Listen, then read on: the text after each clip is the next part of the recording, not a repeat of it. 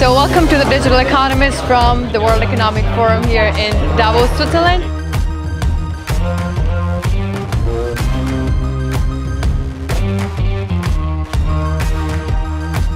We are holding our inaugural roundtable and very excited to have a huge turnover and a highly curated roundtable.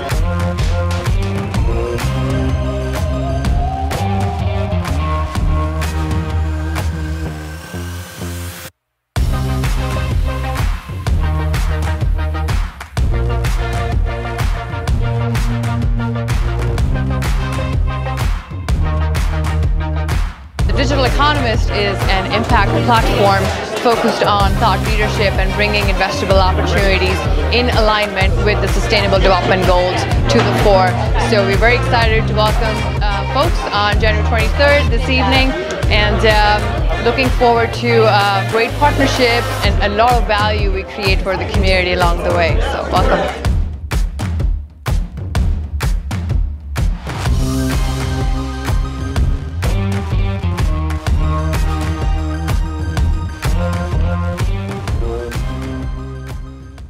Morning, afternoon, and evening, everyone. Thank you for joining us today. My name is Navroop Sahdev, and I'm the founder CEO of the Digital Economist, which is a global impact ecosystem that is working towards a human-centered digital economy through its suite of products, services, and program offerings. We also run a Center of Excellence on the human-centered digital economy. It currently has 2 working groups around policy and anti-fragility. So we're very excited to have you here today. Today we're joined by Harald Stieber. This is the second talk in the series of our speaker series, which was kickstarted by Alex Pentland last week. And this is an ongoing initiative of the Digital Economist. And Harald, who's with us, is a senior economist at the European Commission. He's working on financial data standards, automation of legal applications, emerging tech, including blockchain technology and digital currencies, among other things.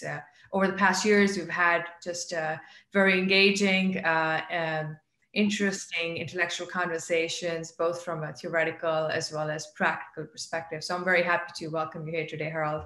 Thank you for joining us. Thank you very much, Navroop. So I think we can immediately share screen here. So hello, everybody. Thank you, Navroop. Thank you, Arvinder. Thanks for having me. And it's a great honor to speak just a week after Alex Pentland, who I know and appreciate very much. And you will see that we are a bit, I think we're a bit following in his footstep with this project that we have at the European Commission. So this is it is really a social physics project, as you will see.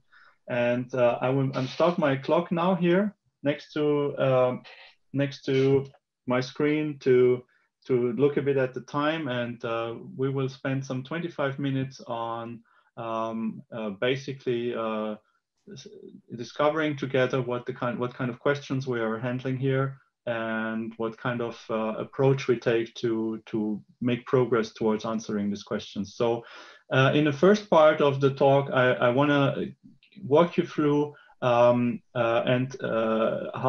historically we have tried to measure the economy and how this was very much driven by very practical needs, political motivations really, and how the flow measure such as GDP today has historically been rather the exception than the rule. And part 2, we will dive into some of the nitty-gritty issues that have probably continued to be a challenge for tokenomics, for digital representations of value. And I hope we will gain some understanding why we will probably need a quite comprehensive approach to modeling household balance sheets in order to overcome some of the issues that have held back the possible benefits of tokenomics until today. So I hope that after this talk, I can get some feedback and criticism for you. Maybe there are ideas for collaboration. I hope that all of you that are joining today or will watch the talk later offline become more critical with regards to the way we measure the economy, but also in the end, of course, we are excited as we are here in the Digital Economist about the opportunity of big data and data technologies to come to better policies in the future, to better policy design based on better measurement. And maybe we have some fun talking through these issues. So in this first part, I really want to drive home the message that because measurement historically has been costly and continues to be costly, we tend to measure only what is considered critical for policy design at any point in time, or for the implementation or enforcement of policies. So these are some screenshots taken from the internet. So I don't necessarily own the copyright of that. So we will see if we can keep that in the distribution of slides. But I really wanted to go back very far to show that, to create a feeling for how much actually we have jumped around between an asset-based measurement system and the flow-based measurement system. And so basically the conflict that we have today with GDP, or rather looking at wealth, is really a topic that has been around human societies for almost forever, basically, since we have modern forms of a state and big society, basically. So, from old ancient Egypt, we know already a mix of things where asset measurement was mixed with flow and stabilization policies. Something not very well known is that by the time the Roman Empire was at its peak, there was a modern social security system that was run by the Second Jewish Temple in Jerusalem, and that was open to non-Jews and had at its peak 11 million members. And it was actually a system that looked very much like our modern social security system in Europe. Also a story that is maybe not generally known is that in the Roman Empire at the later stage, when the Romans tended to distribute land as later kings and emperors did, as a reward for loyalty and after winning a war. But at some point when land became scarce, the Romans actually switched to distributing intangible assets, such as being the rights of a Roman citizen, which came with very concrete access rights, in terms of writing contracts, enforcing contracts, your status when you are a student in court, etc. Actually, the right to due process, we would call it today. Later on, we had another example of a asset-based economic measurement, the Doomsday Book. Here it was a classical case of redistributing the land. Then what is really interesting is between the 14th and the 16th century, we had a whole range of revolutions that are, to me, really precursors of the discussion we have today around smart contracts and digital assets. We had a mix of a strong reduction in contract copy and enforcement costs by the printing press. That was not really, the printing press as such was not new. The movable types were not new. The Chinese had it for 500 years. But the Gutenberg press had lowered the cost of printing enormously by, I don't know, a factor of 100 or so. And then we had enforcement mechanisms that were changing enormously the cost of contracting by really having written contracts considered as non-disputable. So you see this in the version of Christopher Marlowe of the Dr. Faust legend. Dr. Faust in Christopher Marlowe's version says the contract terms must be adhered to. So you cannot renegotiate. What is in the bond contract, it has to be honored. So this is really a change here. And of course, Max Weber has talked about this period later on in his Protestant Ethics, how basically self-enforcement by values, by attitudes, can lower the cost of transaction and can allow basically much more trades to take place, as if you always relied on a third party to enforce contracts. So this sounds very much, of course, like smart contracts, right? An early form of smart contracts. Then it goes further on with asset-based cadastre in William Petty's survey. Later on, the physiocrats in France propose a circular flow economy that looks much more like after Second World War Western style economy. And then eventually we come, of course, to the birth of modern economics with Adam Smith. And here the point that is crucial for our discussion is that Smith was emphasizing, of course, specialization, but he was emphasizing that the economy takes place against the background of a particular set of property rights. So he did not exclude assets and intangible assets from his view of the economy. Quite the contrary, he only set them basically. He left them constant because he was not able to measure them in his day. So, but he was very much aware of them, and he insisted on this point that what we measure in terms of production and specialization, it always has to be seen as taking place within a certain set of property rights and of course taxation. And then, of course, we move to present-day economics, and there you really see that after the Second World War, when we invented the GDP concept, the GDP was really very much answering the needs of macro modelers, and the macro modelers had switched to a view of the economy really based on income flows after the Second World War, and already before the Second World War during the Great Depression. Because at the time, this was really the state of the art, how to link the modeling of the economy to policy making. And so the measurement was really developed in tandem, and it very much replied to the needs of macro modelers. And there we got stuck a bit, if you want, with this focus on income flows and the assets that played such a big role historically in the thousands of years of modern society before that, got a bit, so to say, on the back burner. But now, of course, they're coming back again, and as we go to a digital representation of assets.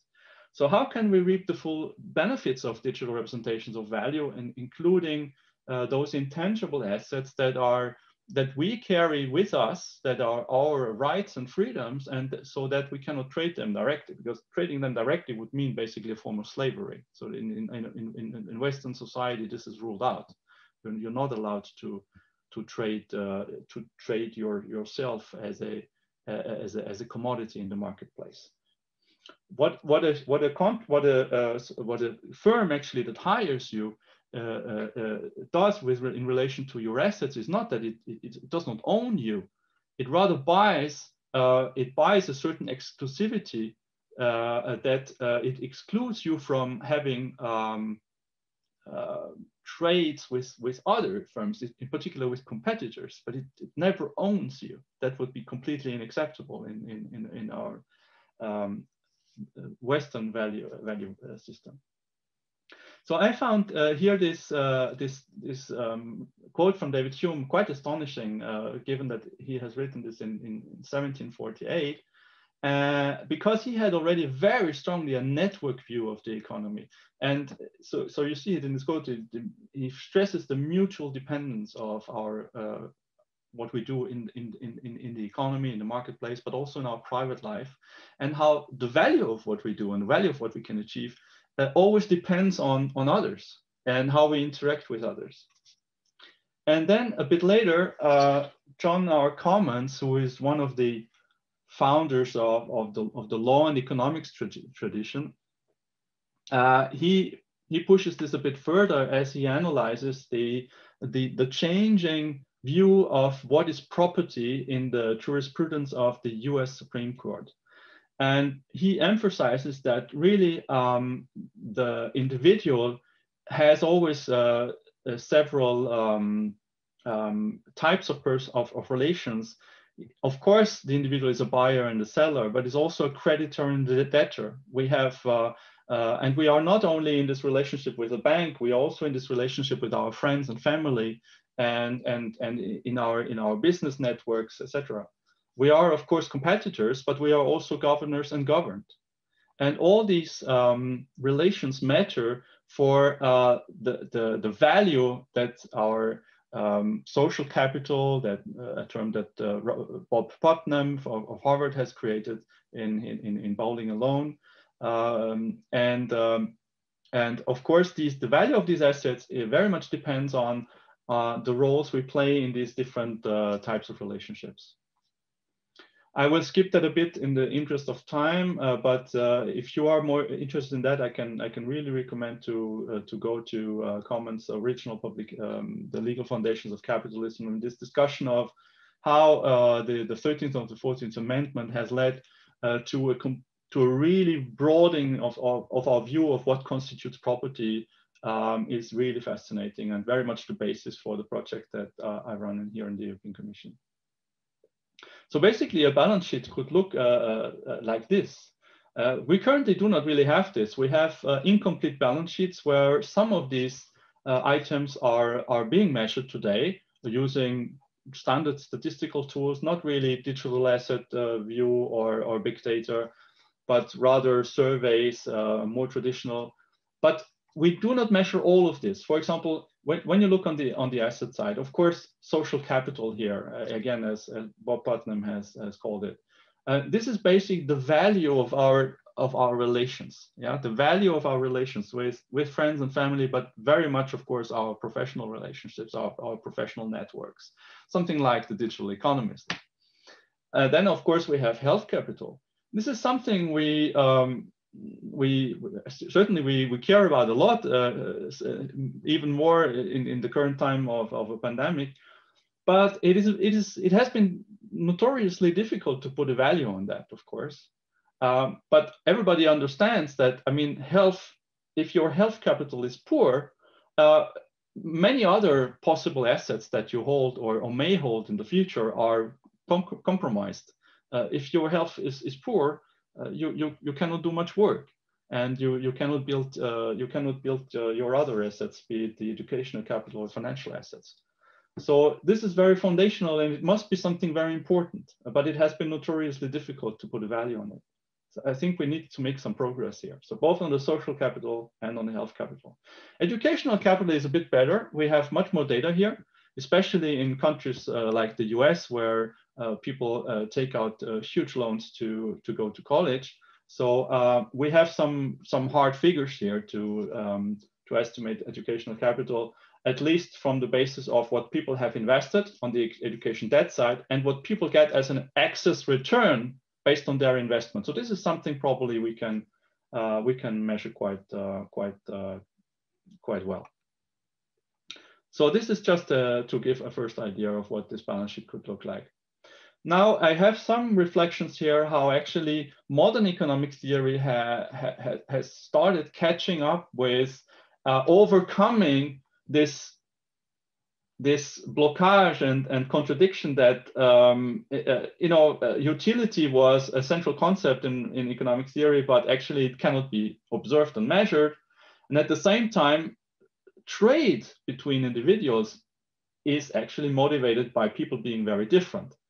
But we have started to measure the economy as just a scaling up of one representative agent. But there is a problem because people actually want to trade because they are different. But then you cannot measure the economy just as one person being scaled up. It doesn't quite work. And actually, on this slide, I have put together a number of hallmark seminal contributions that actually have started to address this contradiction and have actually shown that very much the difference of people is one of the main motivations for trade. So we don't have time to go into that, but maybe if there are questions later on, we can do that. Okay, so let's skip forward a bit. So basically, when you talk about things like social capital, health capital, educational capital, you could ask nasty questions like, can a CEO be worth 200 times an ordinary employee? And there, I would say, well, yes, it depends on the network and the industry. And probably the discussion today of executive remuneration is probably suffering from the lack of measurement. Yeah, CEOs are put too much in a category where actually you should. There would be ways, according to our methodology here, to look, which CEO is really worth so much more, and which CEO actually not. So for having a better view on these kind of questions, what social capital means in monetary terms, in dollar terms, in euro terms, we need to make progress in measuring these intangible assets. And certainly the internet-based economy has been creating particularly asymmetric ecosystems of contracts. What do I mean here by that? I mean, this is something that I think this is very much a question that is at the center of the Digital Economist, is that the ambition and the vision of the internet-based economy was to create opportunity for the greatest number of people, of users, of entrepreneurs, of innovators. But over the last 20, 30 years, the internet was opened for commercial use in '92. The internet has created a very asymmetric power distribution. It has created more unequal opportunities than many other industries. And it has, on this account, very much failed to live up to its aspirations when it was launched, which is why we need to create a better internet and a more open and an internet, really an internet of opportunity. So here I just put as a demonstration of this point is on the left-hand side, you see basically the network property of a supply chain network. So a car industry, for example, producing a car. You see that customers and suppliers, they do not look so much different in terms of their capability to connect with each other. Whereas when you look at something like the Airbnb network, this is based on real Airbnb data, you see that the internet-based economy, Uber would look probably very similarly, and other internet-based economies. The supply side and the demand side, if you want, or here the hosts and the customers, they do not have the same power in the network. Yeah.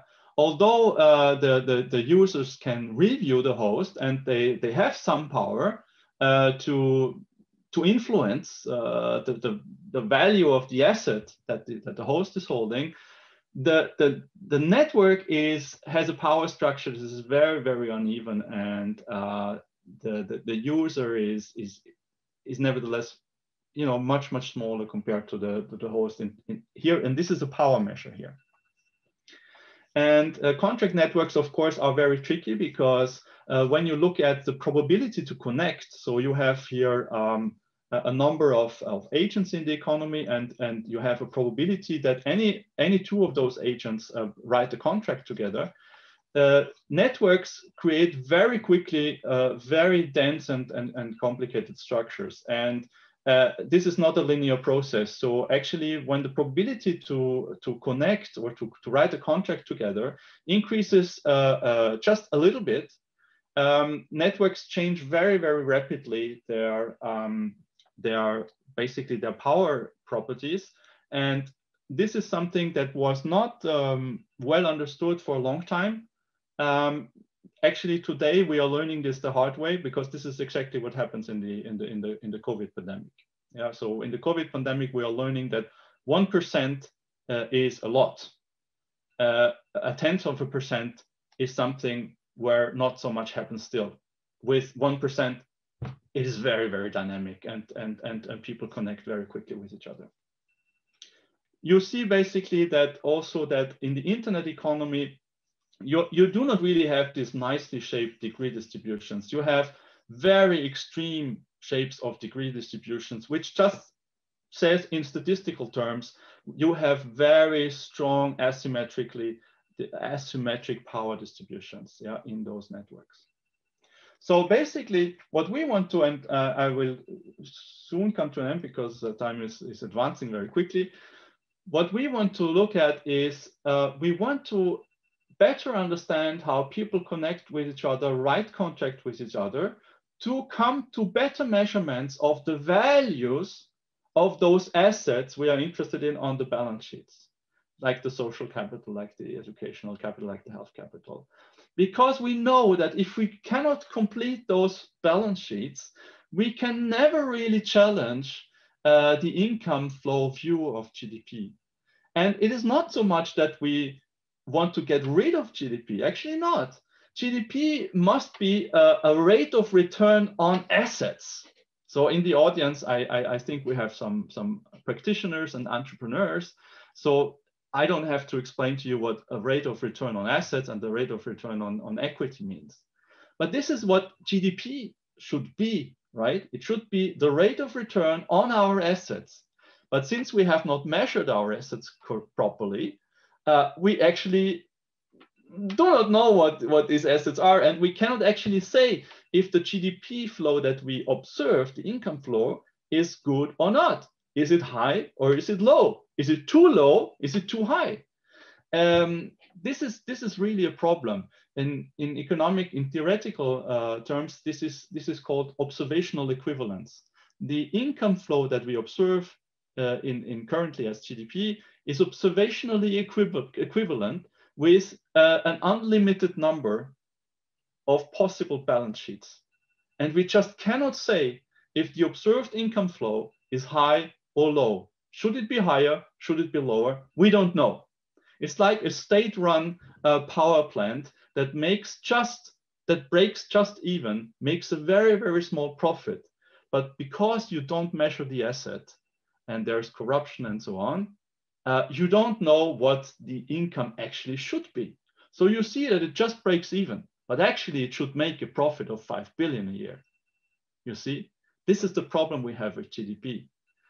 And so we need to model an economy where people can connect with each other, they can write contracts to each other. We want to be realistic, so we will model the economy as something where people who have already a lot of contracts are more likely to write yet another contract. Yeah, so we built in this asymmetric power distribution. And we also want people to be able to stop contracts, to end contracts, or even go out of business. Yeah, so something like bankruptcy or voiding a contract. And when we get there, I think we can hopefully say much more about this balance sheet. Maybe I leave the other points because this is a very important question: where comes the data from, and how would people be willing to share the data that allows us to say something more about the contractual structure of our economy? We can leave that for the Q&A. And maybe also for the Q&A, then I will leave this picture here, which is basically a use case that we look at in this project, which looks at the Airbnb data. And you see how the current pandemic has changed the network of the Airbnb network, and we can maybe go into more detail also during Q&A. And I stop here in the interest of time and to leave time for questions and answers. Thank you. Great, thank you so much, Harald, for that. Very interesting, and I think it's equally thought-provoking for our audience and attendees here. And by the way, please list your questions in the chat function. We'll be consolidating those and asking those to Harald. So at this point, Harald, thank you again. I would like to introduce Arvinder, who is our program manager for the Entrepreneur and Training Program, most of whom are joining us today on this webinar, and also the Entrepreneur in Residence in the larger the Digital Economist ecosystem. So Arvinder, please feel free to take it away from here for the fireside chat with Harald. Thank you so much, Navroop. And Harald, that was very thought-provoking, some of the ideas that you introduced in your conversation. is social capital as a measure. I think another that makes us think about other measures, other macroeconomic measures that many of times are kept out of the conversation. For example, the physical and the mental health of the citizens. How countries should look at it. Also, I think you raised a very interesting point, which was about the diversity measure, and I would like to hear a little bit more about it, given that the current group of people that we're talking to are very diverse. They are from all across the world. One of the stories I read about New York and how New York became an industrial hub in the early 1900s, it was very much fueled by this diversity of immigrants that came from all across and wanted to do contracts and business with each other. And so how do you see countries looking at, given that the world is becoming more and more diverse, how do you look at that macroeconomic measure of diversity as something which might be counted as one of the contributors of how do you look at projection of the growth of a particular country or a region? Yeah, very, very good question. So I think diversity is maybe the example where that shows how our current way of modeling economy is just not fit for the job. So because when you just look at income flows, it just does not tell the story. So as I put down a few examples in the slides, how economic theory has started to address the diversity as a motivation for trade. For example, if you take search theoretic models, which are among the more recent contributions of theory, you have basically not a representative agent as we assume in GDP, but you have, for example, 3 different agents, right? And they have different production technology, but also asset storage technology. For example, you could very well think that think of the globalization between 1990 and now, where you have on the one hand economies open up to the world economy with significantly lower labor costs than in Europe or the US. But on the other hand, Europe and the US continuing to have significantly lower costs of contracting, yeah, because you have very strong property rights. It is quite cheap to enforce a contract, especially in English law, but also in US law, particularly the law of New York. And so you see, diversity here is really driving the trade. The production side has moved large parts of the production to China and Southeast Asia, whereas the financing side of a transaction has actually continued to grow in financial centers such as New York and London, because there the relative cost of contracting is lower. Yeah, so it very often the story about globalization that is told is way too simple. There is not just one type of cost, like the cost of labor to produce a t-shirt. There are many different costs that matter in the economy, and the cost of contracting is certainly one of the most important ones. And in my view, for example, China will have a very difficult time to catch up or to compete with Western types of jurisdictions on the cost of contracting, because you simply do not have the same type of rule of law, right? So I think here is the opportunity, of course, for small democracies like Singapore, South Korea, and Taiwan, next to Japan, and you see that countries compete on a range of costs with each other. It is not just the cost of production. This is too simple. It is just because Adam Smith has not really had any good data to speculate more about these other types of costs. What he put his finger on is the strong lowering of costs in production thanks to specialization, and this is the part that has become most famous. But at the same time, you have, for example, what is also interesting in Smith is he was certainly a very English person in the sense that England was very actively managing its trade relationship with other nations. And England was by far not a laissez-faire nation, quite the contrary. France was actually a laissez-faire nation. England was very carefully looking how they protect their assets back home.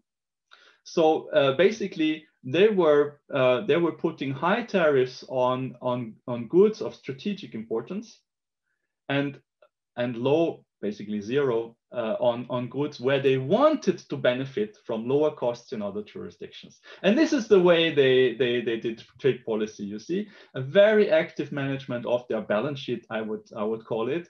Whereas basically France were basically just let it happen. Was really laissez-faire in the sense that it was not actively managed, the French balance sheet. So I think the diversity discussion is incredibly important.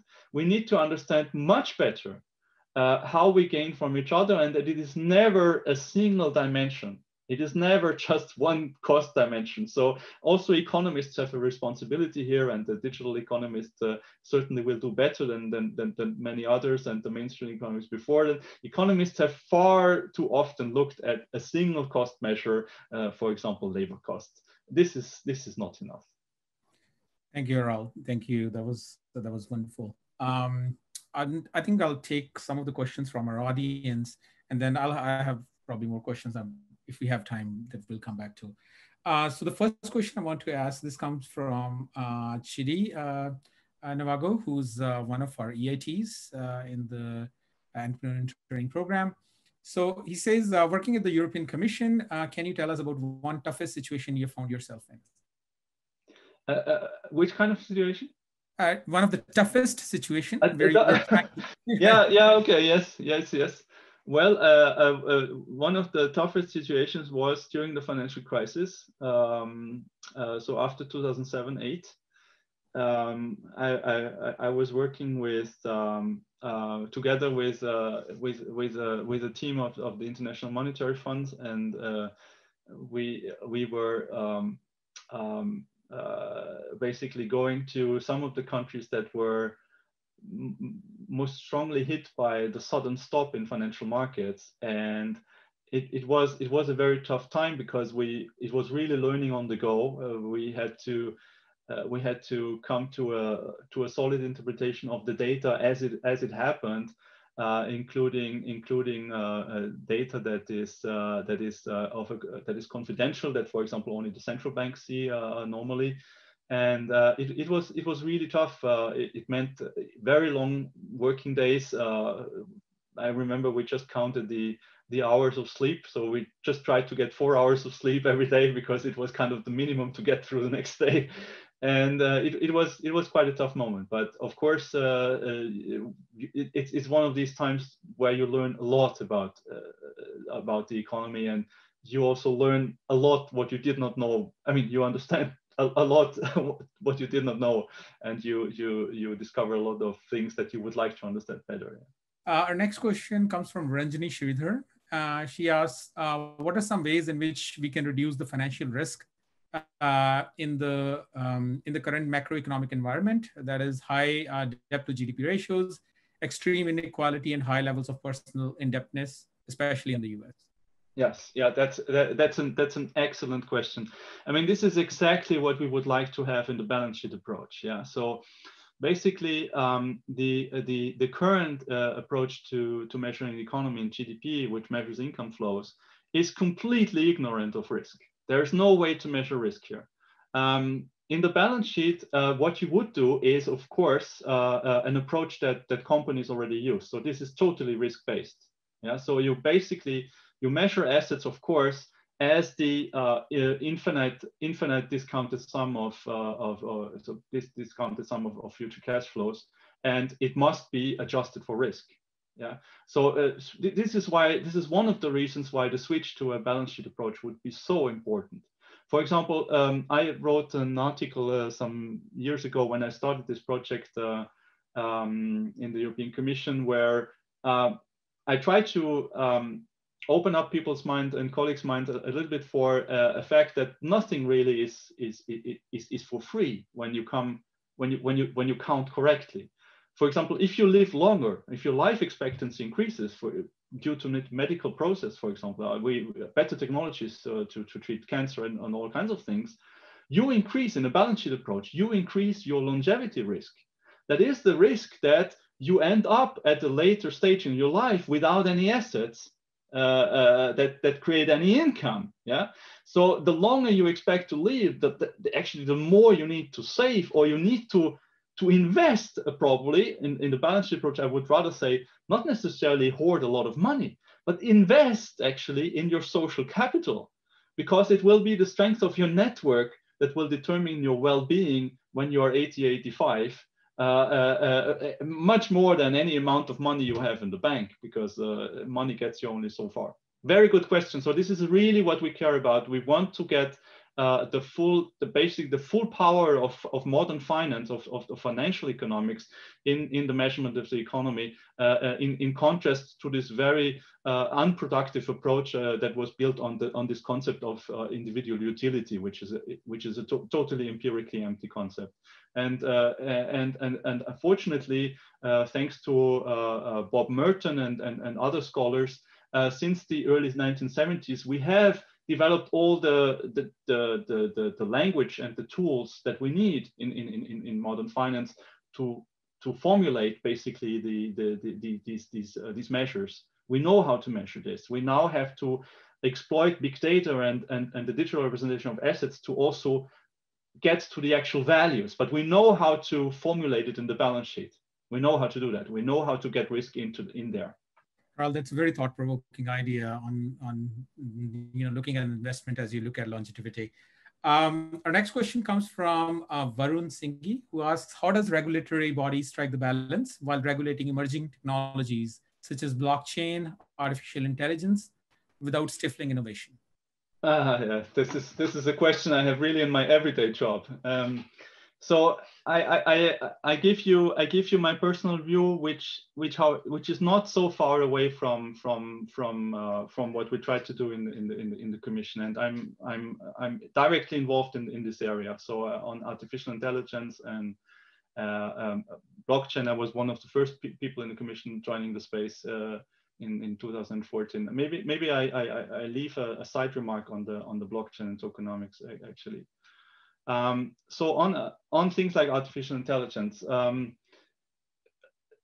what is very dear to me is to constantly remind, and we just have a big exercise ongoing on compliance costs. So basically, trying to measure what various types of possible future regulations of artificial intelligence would mean in terms of compliance costs for individual businesses.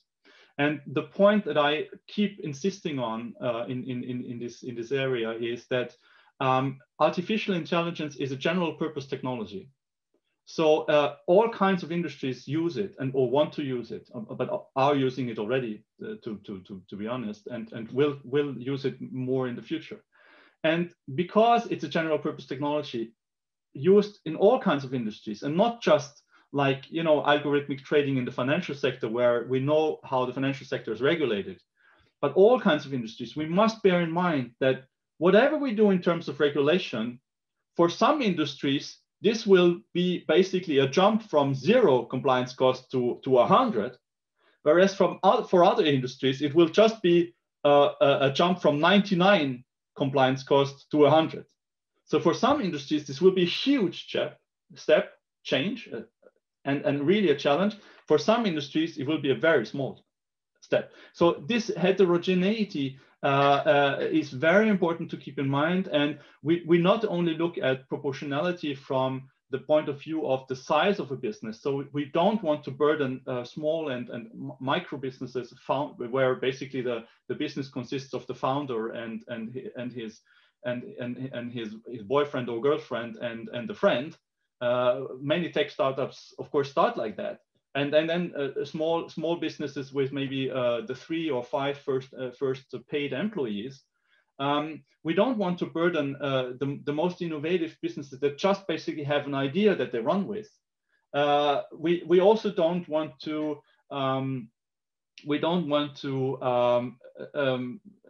necessarily introduce a huge amount of regulation in sectors that have not required very much regulation so far and have functioned well with the level of regulation that they have. So this is something that we care a lot about, and I think looked from the outside, probably we look very much as a policy institution that is all about regulation, and we want to produce ever more regulation. But actually, in the inside, there's a lot of hard thinking and discussion going on how we can avoid introducing regulation that is not conducive to producing better results for citizens and for businesses alike. Yeah, I think that leads to me to my next question, which is, you mentioned that internet as a asymmetric power distribution system, and one of the perception out there is that anybody on the internet, anybody can create a software. And so it's the opportunity is equal, but it is not, given the cost of the software is becoming,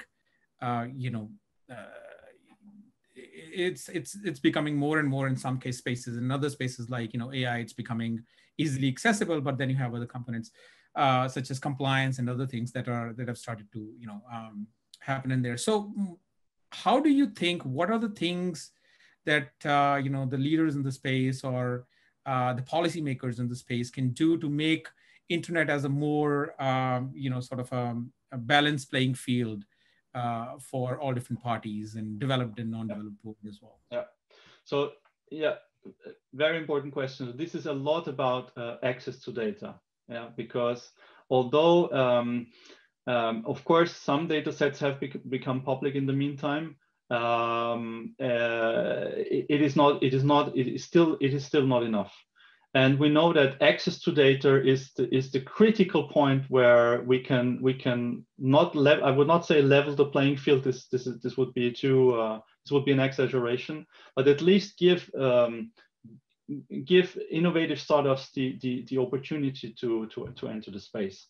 The large networks running large applications like Facebook and even Zoom that we are using right now for this webinar is growing very, very rapidly. Of course, the large applications, they're sitting on a treasure trove of data, and they have an advantage. So we have our general policy approach is towards open software and open data. Yeah, so that data is more and more shared. And here, I think actually there's some real tangible hope on the horizon. In the context of my project, I presented about a month ago, more than a month, or mid-September, in a large international 2-day conference in the contract management industry. And in my talk, there were 100 contract management practitioners in the room, and I asked them, under what conditions would you be willing to share your most valuable data, the value of your contractual relationships, the value that you have with your suppliers and your customers? Under what circumstances would you be willing to share this with a third party? And I gave 3 options. Basically, the most restrictive one is the status quo, where basically you only produce official statistics based on a random survey, and the data is of course totally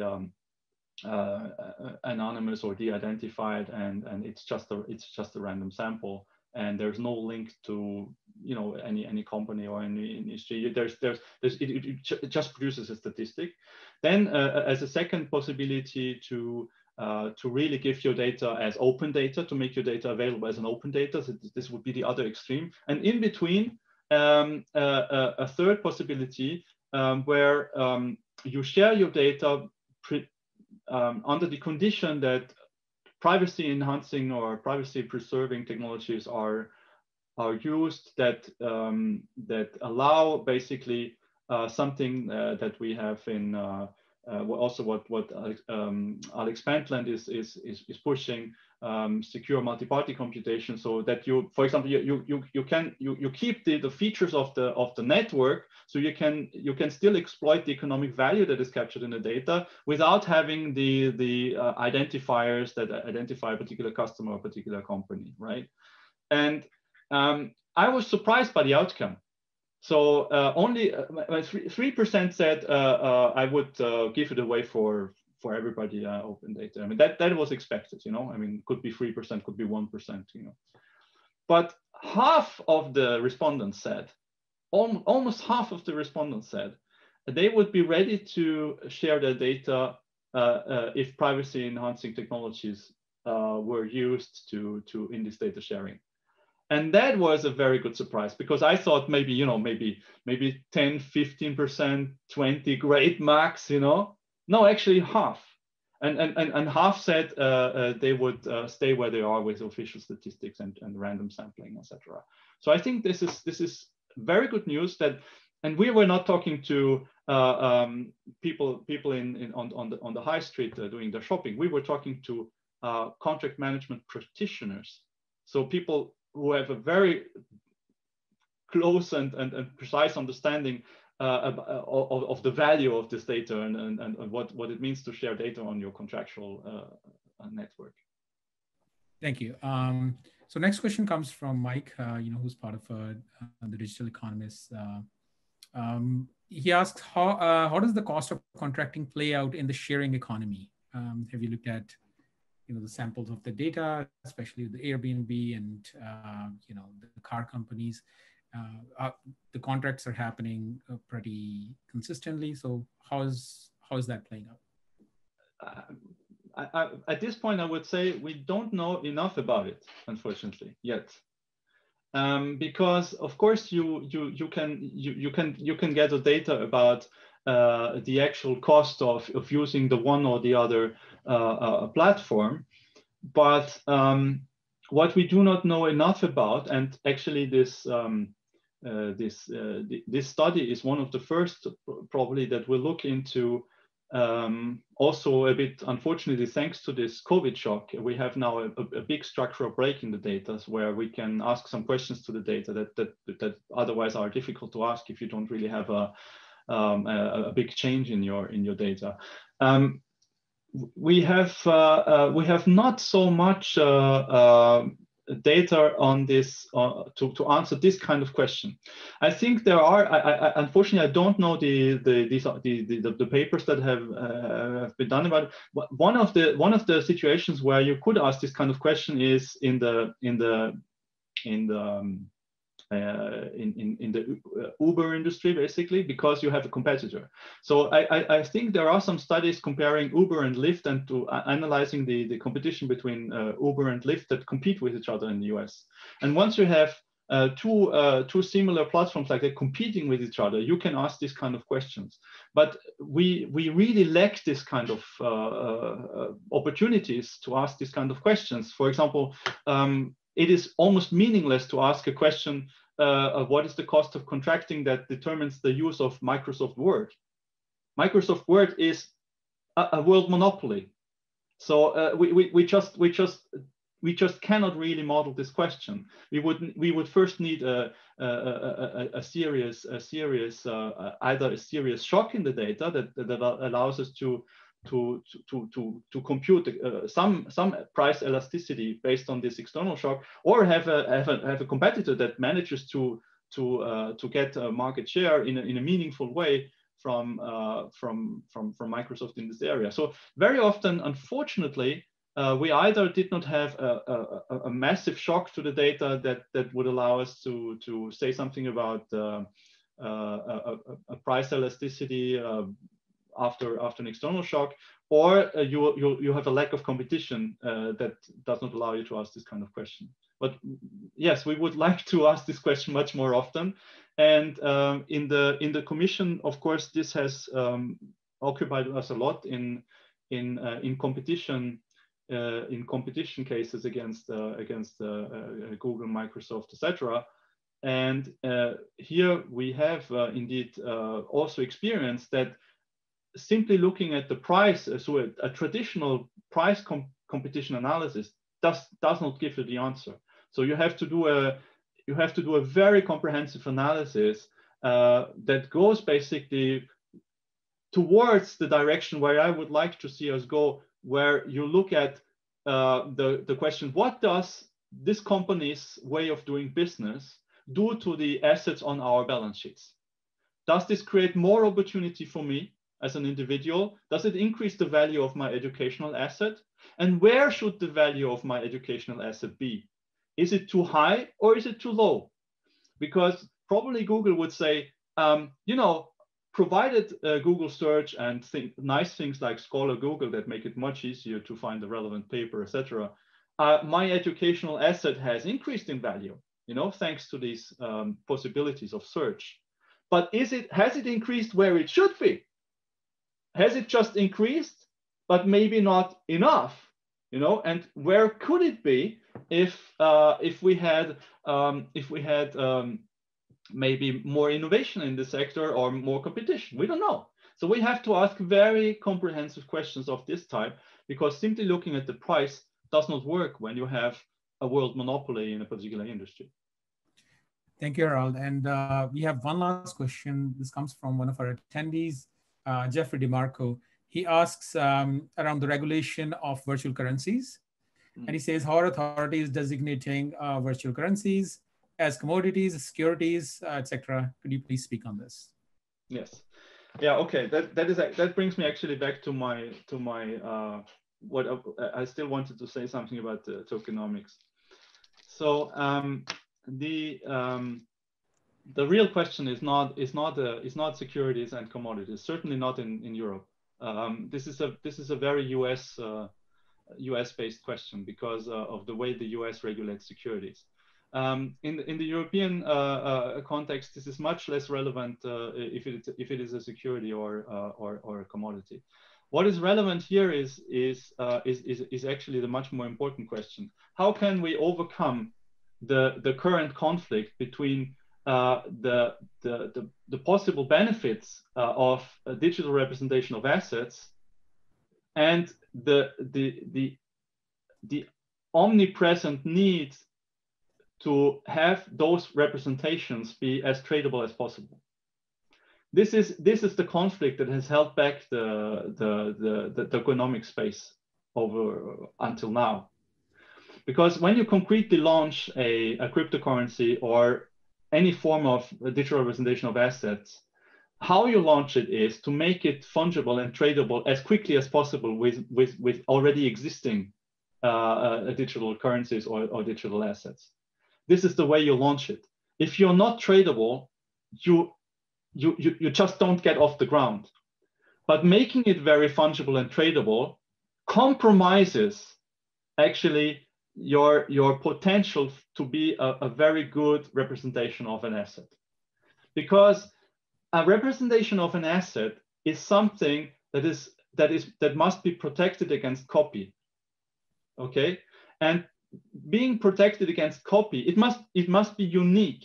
And there is a misunderstanding in the cryptocurrency space. Being unique does not simply mean you have a hash that cannot be tampered with. This is not enough. It must be unique in the sense that it is difficult to trade it. Look, go back to the balance sheet approach. You're not allowed to trade your educational asset. Your educational asset is part of you. You can only write a contract with a company where you agree, free will, you agree to not allow other companies, in particular competitors of the company you are signing a contract with, to benefit from your educational asset. This is all you do. You're not trading your educational asset. And the cryptocurrency space has not, very often has not understood this trade-off. You cannot have it both. You cannot have a perfectly fungible tradable asset like a cryptocurrency, which is fine. A cryptocurrency is fine. You want it to be fungible and to exchange against as many other pairs of other cryptocurrencies as possible. But you lose on the representation of the asset. This is a trade-off. You must decide what you want to do. And once you go for the representation of the asset, you model this uniqueness of an asset. You of course run into the really hard problem, because you have to bake in this representation of the asset into a business process to make it really productive. And we come back to the Hume quotation and to commons. The value is created by the interaction of this asset with other assets, with other people, with other physical assets, you know. And the digital representation can increase the value of your asset by facilitating this interaction. But interaction is not the same as bilateral trade, like two cryptocurrencies. Bilateral trade means you swap your inventory. I give you Bitcoin and you give me Ether in return. We swap inventories. This is not working with an asset. So you can an asset stays with you, especially your physical, especially your social capital, your educational capital, your health capital. You cannot swap it with somebody else. I cannot give you my health and exchange it for your health. Well, in some cases would be nice, but doesn't work. It's not possible, not in our human condition. So this is something that has so far not been properly understood in the crypto space. There has been a shortcut of just you know, it's sufficient that we can make the trace not possible to tamper with, yeah, with private public key and hash. Not enough. The productivity does not come from there. The productivity comes from the interaction with other assets, and assets are very different from the currency. We must distinguish here really what we're looking at. Either we look at the payment and the flows, the monetary side, or we look at the asset side. And this has been too much mixed up and not well understood. Thank you so much, Harald. Those were some amazing thought-provoking ideas on, you know, balance sheet approach, you know, to representation of all, you know, different assets. And also, I think, you know, you brought some very good points around, you know, the macro indicators that, you know, we should look at going forward in the, you know, in the digital world that is knocking on our door, and how to look at, you know, the assets like social capital and network. Some very, very thought-provoking ideas. And thank you so much for taking the time, you know, to join. And I'm sure that our attendees gained, you know, quite a lot from this conversation. We had a lot more questions, but, you know, the time was limited. So I apologize for the questions that I could not take. I would encourage, you know, our participants, our attendees to, you know, visit our website, thedigital-economist.com. And, you know, we have, some policy papers that we continuously put out on, you know, variety of different things from inequality to entrepreneurship. And so you can go there and read, you know, our papers. Also, you know, just wanted to mention that this is a part of an ongoing speaker series that we do every Friday, 7 a.m. Pacific. And so we encourage to go on the website, register for our upcoming events. And we would like to, you know, continue to have conversations with thought leaders in the space. You can also follow us on our social media, you know, LinkedIn, on our Twitter. And if you have any questions, you know, regarding this conversation or regarding our future speaker series, you can email us at info@thedigital-economist.com. And in the last, I would say, you know, if you have a particular speaker that you would like to hear from, please nominate, you know, the speaker, and you can do so by reaching out on our social media or reaching directly to us. Harald, thank you so much for taking the time to talk to us, and we hope that we would be able to bring you for, you know, in one of our future events. and would love to learn more about, the work that you do and from your experiences at the European Commission. Thank you so much. Thank you for having me. Navroop, any last words? That's pretty much everything, Harald. Thank you. And I think it's very exciting. And I would encourage everyone, again, just like Arvinder said, to explore this more. I think that rethinking needs to happen, speaking from an economist's perspective, and that's very much the mission of the Digital Economist as well. Properly accounting for the digital economy is one of the underlying themes that I was hearing throughout, and I think that has brought to fore the urgency of this, which something we were just comfortable with and just kind of using GDP as a measure over the past decades. That kind of needs to go away. It's a big undertaking. It's not going to be easy. There's this entire infrastructure, but I think that's where the young leaders come in, right? If we have enough momentum, enough enough people, we reach that inflection point where things start to change. And I think, Harald, you're leading the charge in that. So congratulations on the tremendous work that you're doing, and we look forward to engaging ourselves further and perhaps support some of the Commission's work, but also invite everybody here who's watching this webinar to join there as well. So thank you, everyone.